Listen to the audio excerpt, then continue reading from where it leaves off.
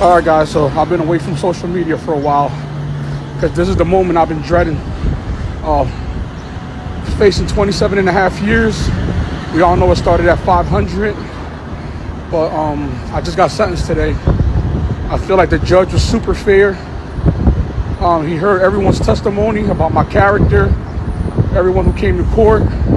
The judge ordered me to 66 months in federal prison, which I feel as though it's fair, for especially how much money I made.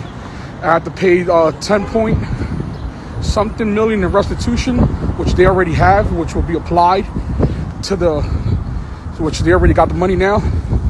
And I got to pay another 5.7 million in restitution to the IRS. So, you know, I'll be home in the next 2 to 3 years. I hope you guys continue to support Reloaded Universe. I got 60 days. So once again, this has been a long time coming. I had a seizure done in 2019. I got charged in 2021. You know, the judge was super lenient but fair, but also didn't want to deter other people from committing the same type of TV piracy that I committed. I was talking everything in detail. I'm coming out with a new YouTube video. It'll only be done by Devin Wade, and we'll talk about it.